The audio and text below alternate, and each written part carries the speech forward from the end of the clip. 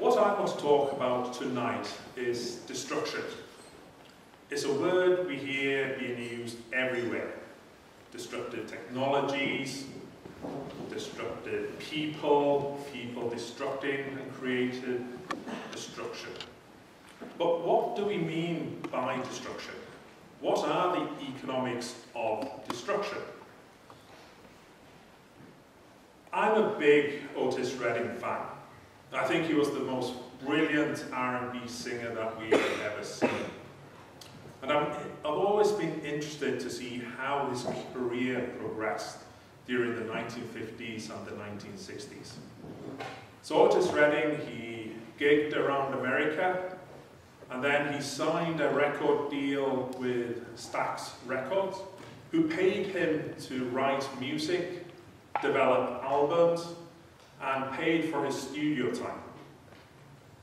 And that's very different to how music is being produced today. So what we see is people producing music in their bedrooms or garages. They upload this music onto the internet. They then develop a fan base on a digital platform, and then they go out gigging and produce more music and upload that music onto the internet and so forth. So it's very different to what Otis Redding would have done. Now this change in the music industries, it started in the mid-1980s. And during that time, the big recording labels, they were like the banks for bands. They would pay them to go touring for recording in the studios and so forth. But during this time, there was a lot of digitalization, innovation happening, and along came a company called Napster. Now, the big recording studios at the time, they completely ignored Napster. They didn't think they were anything important.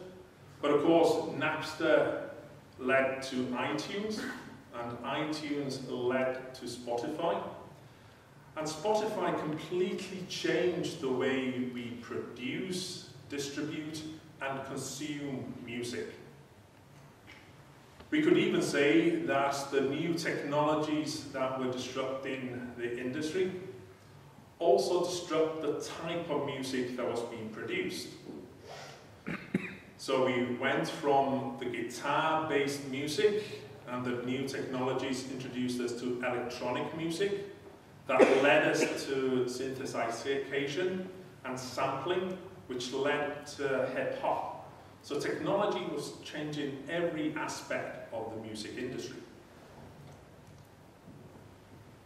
Now, what happened in the music industry can help us explain how the economy grows.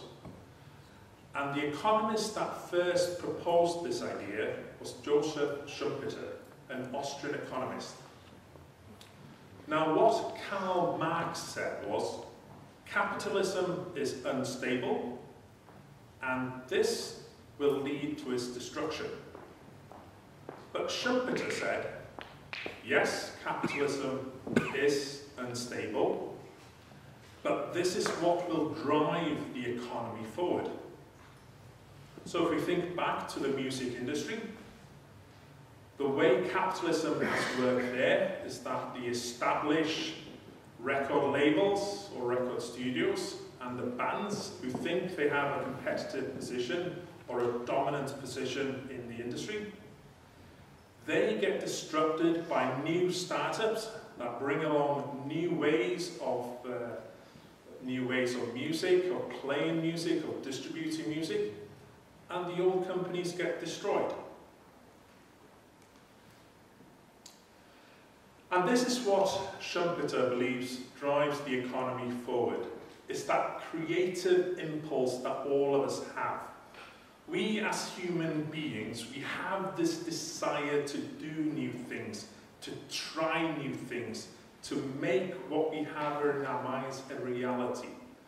We want to make a difference. And it's these creative impulse that allows us to make changes and drive the economy forward. And we see this in football as well. Johan Cruyff, one of the best footballers ever to play the game, he went to Ajax and he said, players no longer have positions.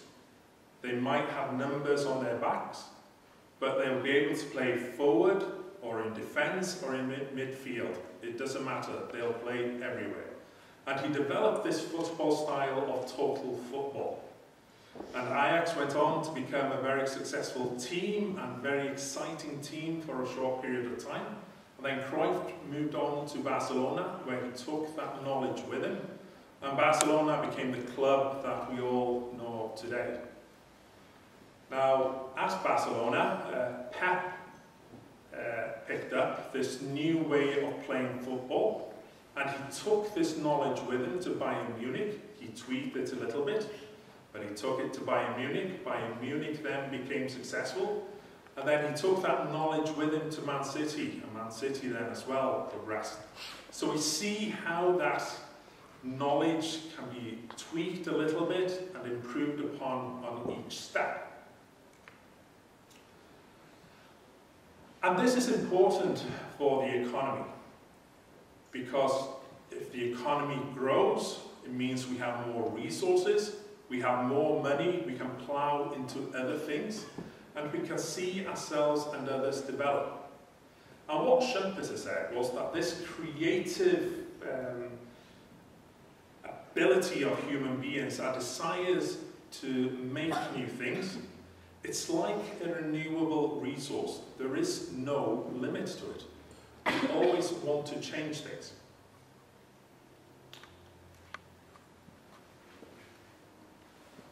Now, sometimes we do see this paradigm shift, where we see this very big shift and change in the economy. So unlike those small steps and small changes between football clubs, we do see these big steps. And what we're seeing at the moment is we're at the start of a new industrial revolution, where we're seeing the digitalization of new things, of connectivities, and we're starting to see the emergence of companies like Uber. So what does that mean to the economy? Well, if we think back to previous industrial revolution, so if we take, for example, when oil was a resource and the combustion engine was the technology, and the combustion engine, it was exported, that knowledge was exported around the world, and people developed a car. All of a sudden, the horse and the carriage became redundant. There was no need for them. But also what happened? The blacksmith that also offered a very important service for horse owners became unemployed. So unfortunately, at that period of time, a great deal of people lost their jobs. And this helps explain why politicians, when they see this wave of creative destruction coming, their first response is to try and stop it, because there'll be winners and there will be losers. So let's think about Uber for a second. Uber is a company that's banned in several countries because politicians believe the interest of the taxi drivers far outweigh the interest of consumers that would save money by having cheaper taxi fares. But trying to stop Uber is like a record company telling a band that has released the most amazing album ever, you're not allowed to release another album for the next 10 years because you're too good. Think about it, that would be crazy. But that's what we're doing to Uber. We're telling them, you're too good at this, so stop it. If we think about 20 years ago, one of the most innovative and exciting companies was Nokia. Nokia was a Finnish company that produced mobile phones, and everybody at that time had a Nokia. If you worked in the professional industries 20 years ago, you most likely had a BlackBerry that was produced by a Canadian firm. And along came Johnny Ive, with this idea in his head for an iPhone, and Steve Jobs had the brains and the finance to back his idea, and they developed the iPhone, and that destroyed Nokia and BlackBerry. Rarely anybody has a Nokia these days, and I haven't seen a BlackBerry in 15 years. So this creativity, these technologies, new technologies that we see in the economy, we can't stop them. But what Schumpeter said was, allow the economy to work as it wants. Allow capitalists to work as they want. They will generate these new ideas and drive the economy forward. But have a state that is strong enough to tax the winners and compensate the losers. Not only just to give them comfort, but also to encourage them to innovate and also come up with new technologies and drive the economy forward. Now we're seeing these disruptions happening in all industries, whether that's in the music industry, the car industry, or the phone industry. But where I get excited is the disruption that we're seeing with money. So the new technology is being applied to money. So currently, money is issued by central banks, which are quasi-private institutions. The money then is distributed among the economy and distributed to people and companies by banks that are private institutions. And the whole money supply is controlled by the state. Now, Nathan Rothschild had an interesting quote, and what he says here is, give me the man that controls money. I don't care who controls the wars or who thinks they're leading the country. Give me the man who controls the money, and if I control this man, I control the country. In effect, what he's saying is money is power. Where we're seeing the new technology being applied with money, it's in the digitalization of currencies, or cryptocurrencies as they're more commonly referred to.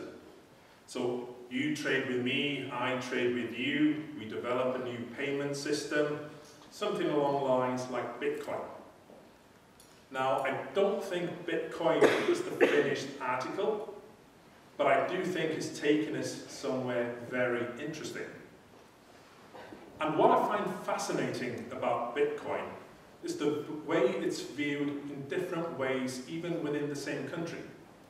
So in the US, on the East Coast, Bitcoin's viewed as this anti-government, anti-Fed, anti-central bank, libertarian type of issue. Where on the West Coast, Bitcoin's viewed as this new technology that allows innovation and new ways of doing business and new innovation. And this is quite powerful stuff. Because let's imagine a future where Bitcoin overcomes all of its issues and the problems, and there's more people in the economy starting to use Bitcoin, and it starts to compete against other currencies while being backed by new technology. The Romans had a great saying, money doesn't smell. That is, I don't care where the money comes from, money is money. Why did the Roman emperors put their faces on coins? Because money is power, money is dominion, money is I'm the man. We got the Benjamins in America. And technology is going to disrupt all of that. Technology is going to disrupt central banking, it's going to disrupt banks, it's going to disrupt commerce, but more interestingly, but also slightly worrying and exciting, is going to move the power of money away from the state and give it to the people. And this is going to be fascinating stuff.